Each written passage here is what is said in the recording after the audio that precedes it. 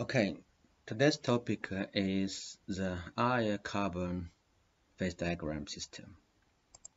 Here we try to understand the details for the phase transformation, specifically for iron-carbon phase diagram, where we consider the transition from gamma phase, austenite, which is a single-phase FCC structure, to cementite plus ferrite, which is a two-phase structure. How about the detailed transitions inside? We understand the phase transformation depends on the time and temperature. So when we modify the processing condition, either time or temperature, or both, can we get different structure or link with different properties?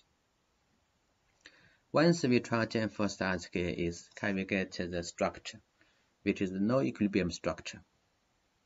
Is this structure better in terms of the mechanical properties? That's the question we try to answer in this lecture. This figure, iron-carbon phase diagram, maybe is one of the most important phase diagram in metal materials, at least. So here talking about temperature change, here is the carbon concentration. High temperature is the austenite, single phase structure. And this is the position. You will have the transition with minimum temperature from gamma phase to alpha plus cementite, two-phase structure. You may notice here we mark as TC alpha as well. This is another phase transition link with the ferromagnetic properties inside, or ferromagnetic order inside. This phase diagram is very important for engineering application based on iron-carbon alloys. However, this is not the real phase diagram if we consider the thermodynamics based on the final thermally stabilized structure, because cementite Fe3C is not the thermally stabilized structure, and Fe3C is the metastable compound. If you have the proper condition including time and temperature, Fe3C will transfer to ferrite plus graphite. Graphite is the final stable structure. Specifically, if you have the additional silicon inside based on slow cooling, you have more opportunity to get the final structure based on graphite and not based on cementite. That's why here we show you the iron-carbon true equilibrium phase diagram. You may notice this side here we mark as carbon, but we say the final structure is alpha plus graphite. To be clear, for engineering application, the most important phase diagram, at least for steels, we still focus on the iron-carbon phase diagram, and we talk about the cementite, not graphite. So in this phase diagram, as we discussed before, so here is the temperature, this is the concentration of carbon change. We focus on this point because this is the typical composition for steels. So you can say gamma phase is a solid phase. So gamma can transfer to alpha plus cementite as long as the processing temperature is below 727 degrees C. So this is the reaction. Gamma transferred to alpha plus cementite. Clearly, gamma phase, alpha, and cementite all have different carbon concentration. To enable this transition become possible, we need to make sure the delta T is not zero. So basically, the processing temperature must be below 727 degrees C. This transition from austenite to perlite, which including cementite and ferrite, always involve diffusion of carbon atoms. In this figure, you can see gamma phase is the starting position. They transfer to alpha plus cementite, multilayer structure. This transformation involves the carbon diffusion. Because alpha phase has less carbon, cementite has more carbon concentration. In terms of carbon concentration, more carbon inside. So during the transition from gamma to perlite, which including cementite and ferrite, you may notice the carbon atoms will diffusion from the position near alpha phase to the position near cementite. This transformation also links with delta T.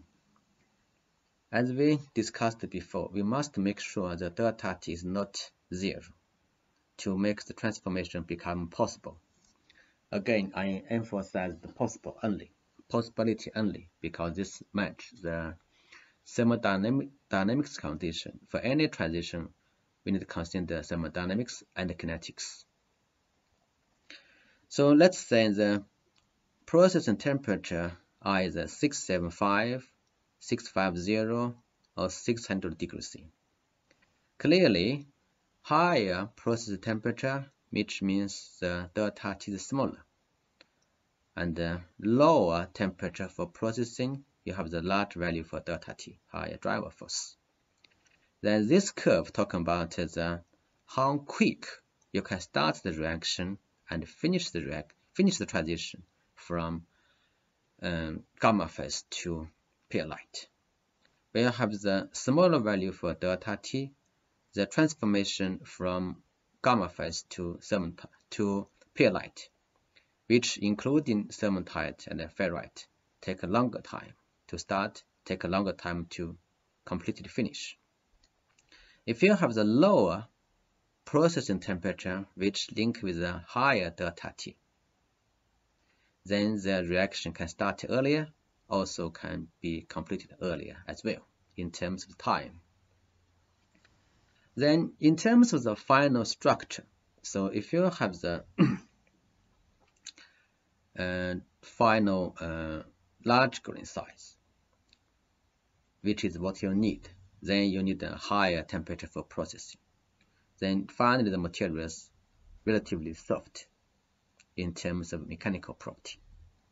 If you try to get the smaller grain size structure for perlite, again perlite including two phase, alpha plus cementite, you need to pick up lower temperature for processing, which link with higher delta T. Then you get relatively hard properties in terms of mechanical property, because the smaller grain size, more grain boundaries. Grain boundaries are barriers for dislocation to move. Here we try to emphasize one topic called time temperature transformation diagram, TTT diagram. So this is the figure we already discussed briefly. So let's say we pick up the transformation temperature 675, or you can say this is the processing temperature 675, which is below 727. So now you have the clear driver force delta T. Delta T in this case is 727 minus 675. Then in this figure you can say this direction talking about the percentage of the transformed gamma phase. Then this direction tells you about the time during the phase transformation. So here is the starting position, here is the position you finish the transition.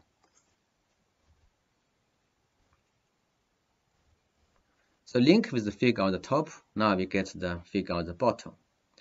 That's the temperature, that's the time. So this green curve talking about at this specific processing temperature 675. This is the starting position for the transformation.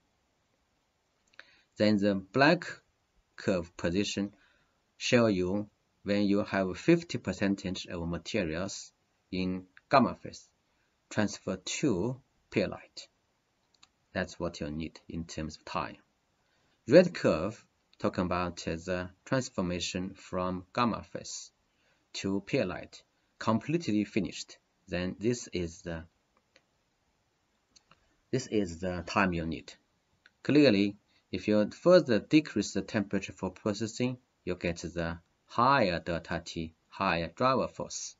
You have the possibility to start and complete the transformation quicker in short time.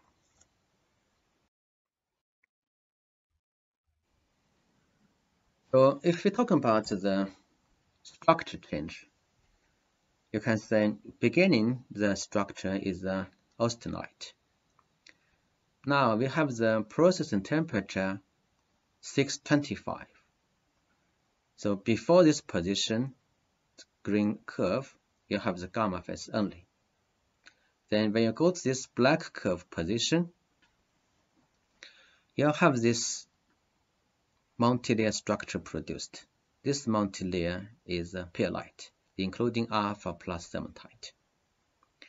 Then when the time goes to the position at red curve, based on this specific processing temperature 625 degrees C, you can say the area all are covered by perlite. That's the transition. That's the point for the transition completely finish from alpha phase to perlite at 625 degrees C. Again, during this transition, clearly we have a driver force delta T. Delta T in this case is 727 minus 625 degrees C. So now let's talk about other compositions. So if we say the composition now is on the left side of point O, so we start from this point C, let's say. Clearly, this is the region we only have gamma phase available. Now when we go to this point D, we know there will be two phase region, including gamma and alpha phase, based on the basic knowledge of phase diagram. And clearly, in this figure, you can find this small point or small grains, which are alpha phase material produced along green boundary. This also directly linked with our previous discussion, heterogeneous nucleation. Along green boundary is easy to have the transformation in terms of nucleation. Further decrease the temperature, this green boundary region, new phase, cover more area. When you further decrease the temperature to point F, you can find that you have this gamma phase region now covered by this perlite. Similar story, if we talk about the transformation for this point Z, start at G, everywhere is only gamma phase. Then we go to point H. In this phase diagram, this is the region for two phase, gamma plus cementite, Fe3C, or Fe3 carbon.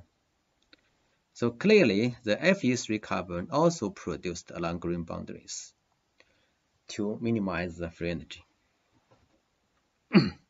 Then when you further decrease temperature, finally the gamma phase in this figure will be also transferred to perlite structure. Then all the transformation will be completed. Bayanite is another structure in our carbon phase diagram, always in our cementite phase transformations. So either perlite or bainite have the two phases, alpha phase plus cementite, but their microstructure are different. Here the bainite, they have the longer cementite particles in alpha phase matrix. So this is the typical microstructure. Clearly, like the perlite, this transformation from austenite gamma phase to either perlite or bainite both involve diffusion of carbons, the carbon atoms. You may notice here, this is the region with the austenite.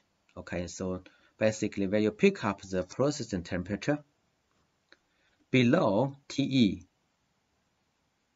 then you have the possibility to start the phase transition from austenite gamma phase to either perlite or bainite, depending on the processing temperature. So higher temperature above this north position, you have more chance to get the perlite. Below this point, temperature roughly about 550 degrees C, you will get bainite with more opportunity.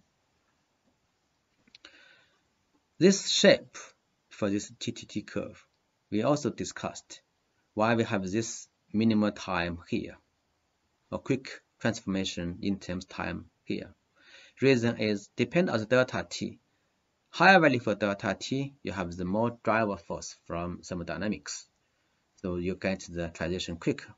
But if you have the very low value for temperature, very low temperature, so this part, the reaction getting slow because getting slow. The reaction getting slow, reason is diffusion are in control because the diffusivity getting smaller. Diffusivity value getting smaller. That's why the transformation rate getting slow if the process temperature is very low in this figure. Spheroidite is another microstructure in iron and Fe3 carbon system. So basically, again, there are two phases in the system, ferrite, alpha phase plus cementite. But now the shape of the cementite become like particles. And the driver force to get this spheroidite is due to the reduction of the interface area between alpha ferrite and also cementite structure. To get this way, you need annealing the materials from either perlite or bainite structure at a relatively high temperature. Of course, below the TE temperature, you will get this microstructure. Martensite is a special structure in iron and cementite system. So basically, this is the structure we call no equilibrium structure. The gamma phase we know is a single phase FCC structure. Martensite is also a single phase structure, tetragonal structure. So roughly, we can say this is the structure for the martensite. And these corner atoms all are from iron. Cross position are for carbons, but not all the cross position are occupied carbon atoms, only some of them. We check the same TTT curve or diagram. You can say this, as we discussed before. So there's a north here, and this region we call austenite. Here perlite, here bainite. All this transformation from austenite to perlite, or from austenite to bainite, involve carbon diffusion. If we have the very high colony rate for processing, then we will avoid this curve. Then what we get is from austenite to martensite, plus some left austenite. Okay, so this line tells you above this temperature, we will not get any martensite. This curve talking about the position, you can get the 50% of the austenite. transferred. This talking about the 90% of the austenite will transfer to martensite. Martensite structure is a needle shape here, and they normally mix with austenite, which is left during the transition. One thing to emphasize here, so gamma phase, which is the austenite, to martensite transition is very, very rapid. During this transformation, there's no diffusion. So this transformation is diffusionless. And this transition only depends on the temperature. Okay, so very high cooling rate, low temperature processing. That's why we need a rapid cooling. You can get this transition completed in seconds or less than 1 second time. For martensite formation, which is from gamma phase FCC structure based on super high cooling rate, then you get the single phase structure, martensite structure, tetragonal structure.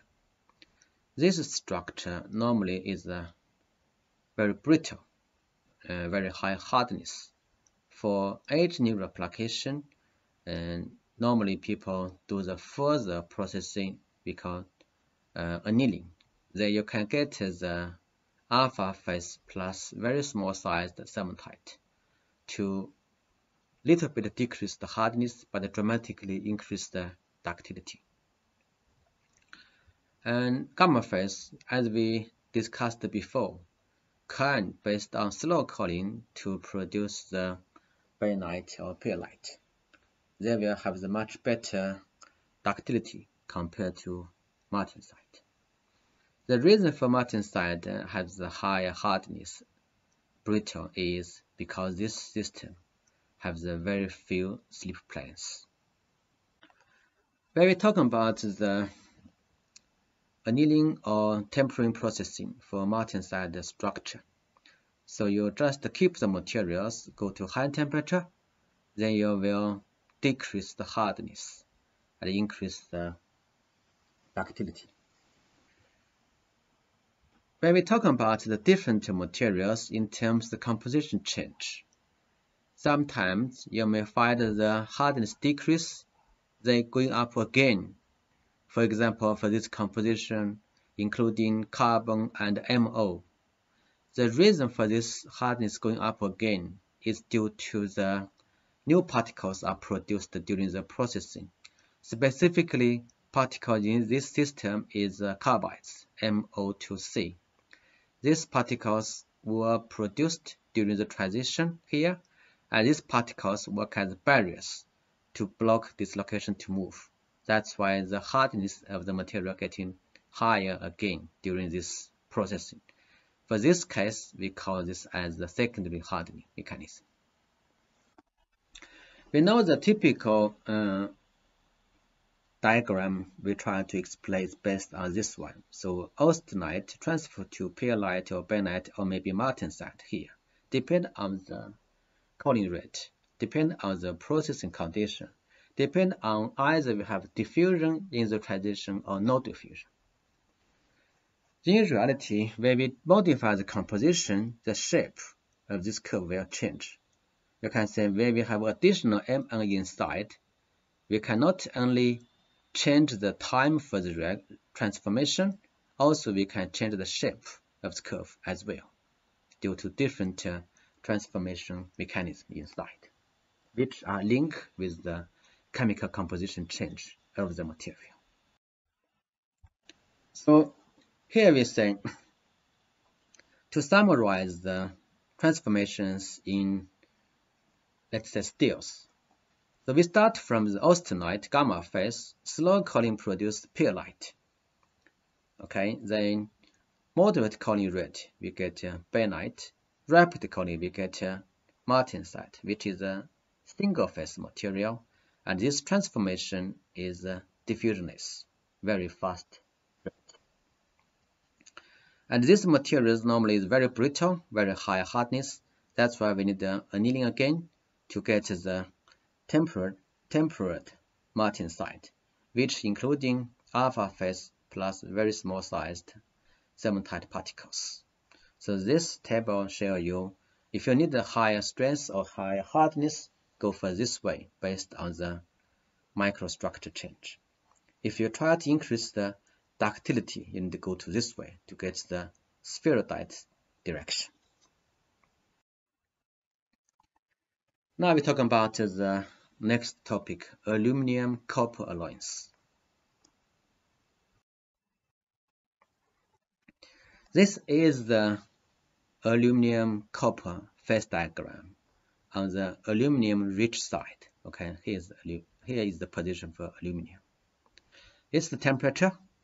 So this is the region we call alpha phase. And this is the boundary between alpha phase and a two-phase region, including alpha plus theta or theta prime phase or other phase. You may notice this curve. Okay, you can treat it like the solubility of the carbon in alpha phase during cooling. They dramatically decrease. Also, we mark different phases in this region. You have the GP zone, theta double prime, theta prime, and theta phase in this region. In terms of the transformation, you can say, depend on the process and temperature.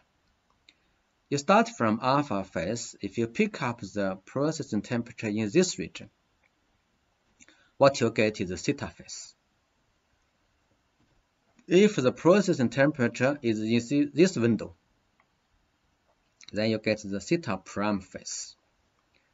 And alpha phase can transfer to theta double prime phase directly if the temperature for processing is in this window.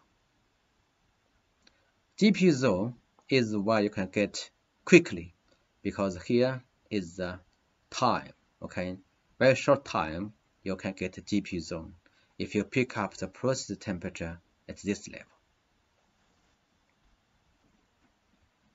To be clear, the final stabilized structure in this phase diagram is the theta phase. Okay, so finally, thermal stabilized structure in terms of free energy is theta phase only. But because the transition involves the diffusion, involves the kinetics, that's why you have the possibility to get all these different phases during the transition start from alpha phase. Normally, we use this program to prepare the aluminum copper alloys. Basically, you start from alpha, and then you get the materials at low temperature. Now you just reheat materials go to high temperature. Okay, doesn't matter you start from theta or theta prime or the GP zone. You go to alpha zone, alpha position. Then you hold it. When everything is the alpha phase, then you quench, quick cooling.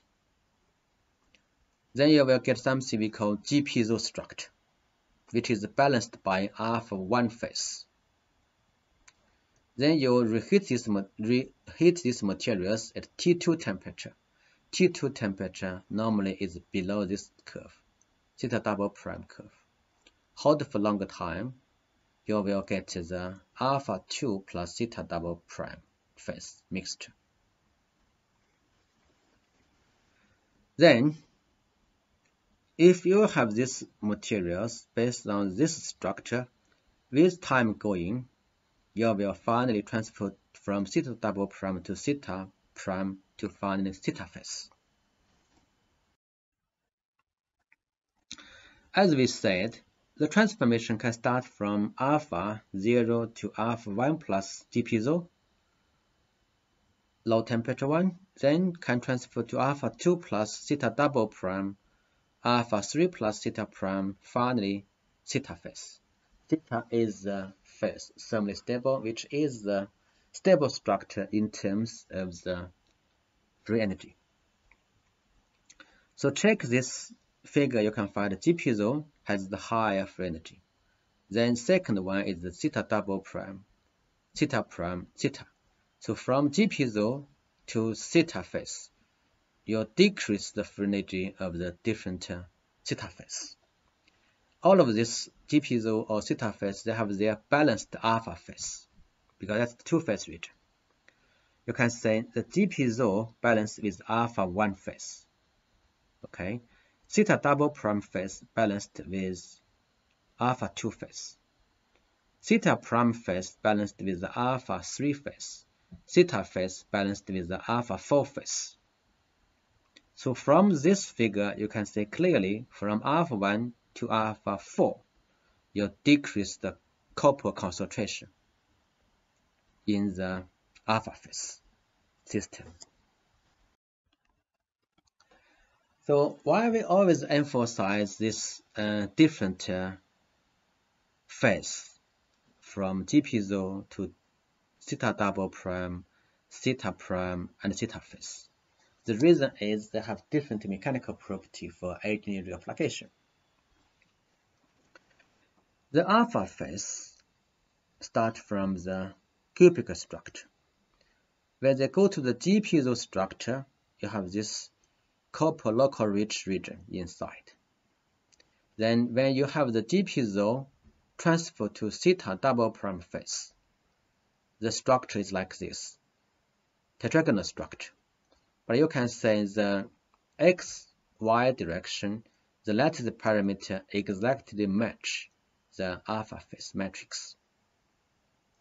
C direction is doubled, but there is a distortion, so slightly shorter than 2 times of the C direction here. Overall, we say all sides they have the chemical bonding connection with matrix. When you have this theta double prime phase transfer to theta prime phase, now you have this x, y direction still match with the alpha matrix, same size in terms of the lattice parameter.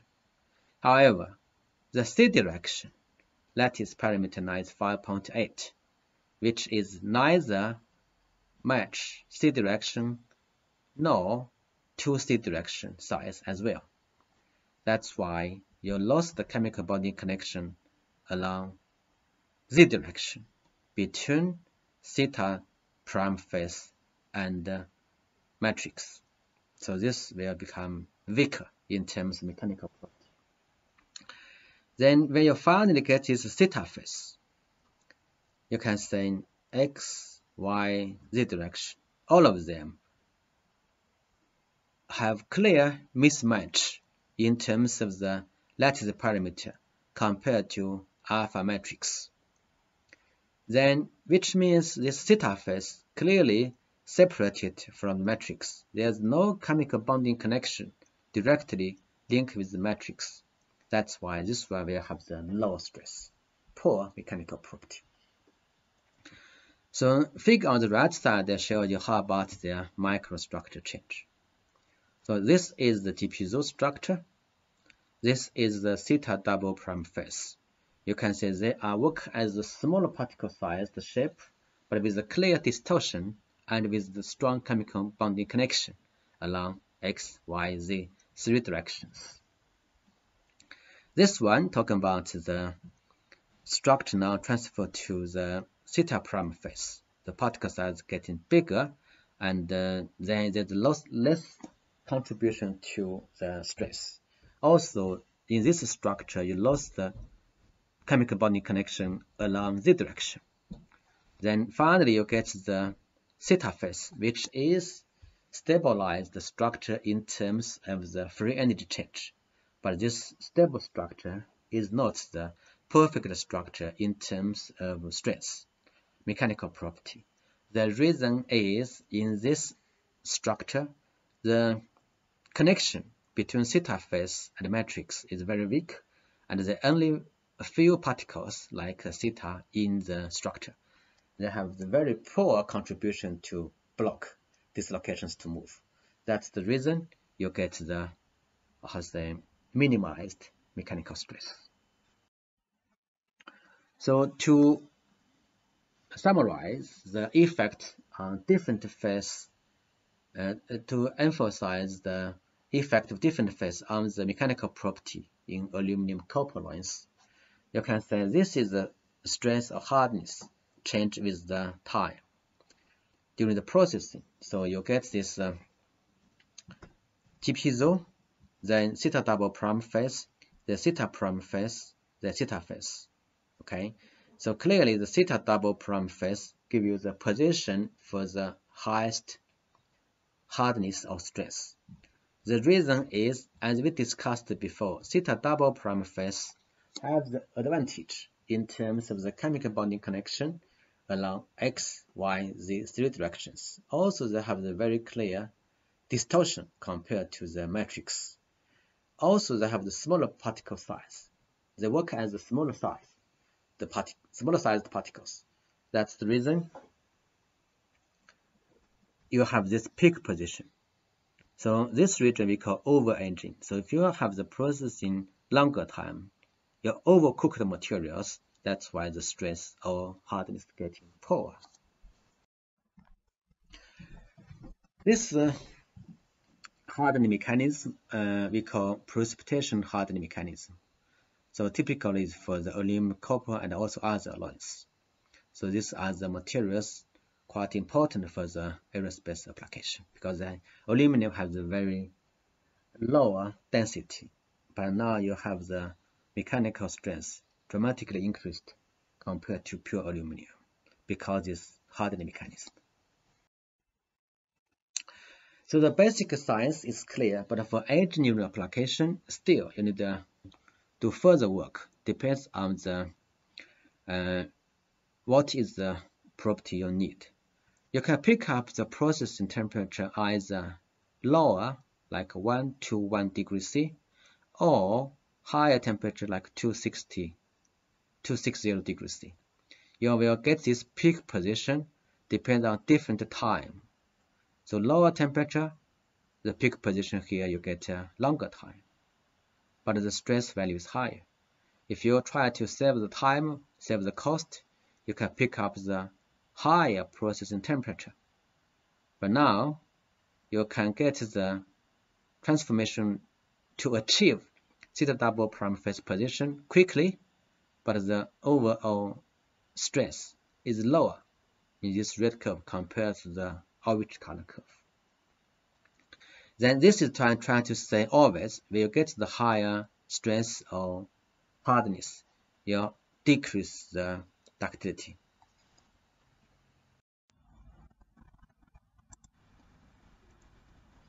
So this is the question for PBL, and basically we ask you to use the aluminium-copper phase diagram and think about the necessary heat treatment details in order to control the microstructure, get the better mechanical property for application. Okay, so clearly you also need to talk about the parameters for the processing and the link with the structure change. And that's all for today. Bye.